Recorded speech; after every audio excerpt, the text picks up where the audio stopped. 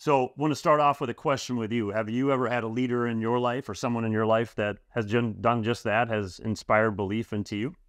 It's a great question because I go back growing up, sports were everything to me, my cousins, and it was baseball, basketball, football were the primary drivers. And I can remember my middle school years, I was playing all of those. And all of a sudden, this guy showed up who ended up being the cross country coach for our local high school. And his name was Thain Jones. And I'll never forget, I saw Thain the first time and he had brought up something about running cross country. And my immediate response was, absolutely not. Like, there is no way I'm wearing those short shorts. There is no way I'm going to run for fun. And there was no way I was going to do it. And he just said, just come out once. Just come out to one of our summer trainings.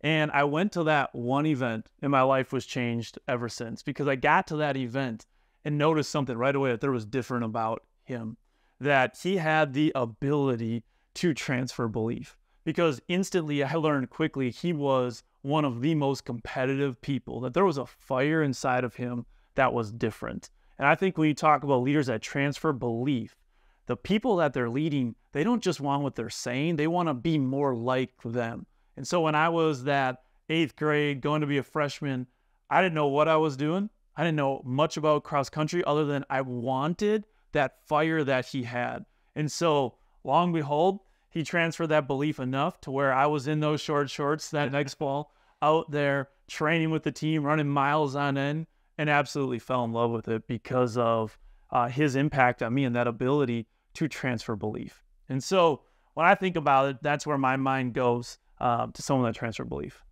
That's awesome. I appreciate you sharing that. And then when you think back, okay, that was back in high school, wearing short shorts. What does that mean now to you as, a businessman, a high performer, as a father, as a husband? When you think about your life and you look back to your coach, what did that do for you now? It's a great question. I think on those journeys that you just shared, starting and running a business, being the leader of a family, co-leader of a family, is you're going to get moments where belief feels like it runs out in different capacities. And what that showed me is that I can do hard things, because hard things are coming. They're inevitable. But there's that unwavering conviction inside that when they show up, because again, they will, I can do hard things. And so when that belief runs out, maybe for a temporary time, it's the belief that I can do the things to stack up the evidence to show me where to get that belief back and drive better results. So that's what I go back to. And I go back to those moments all the time of, because I did that, because I did those 1 mile repeats that pushed me physically to my limits, I can surely go up and stand in front of an audience and deliver a speech or do a training session.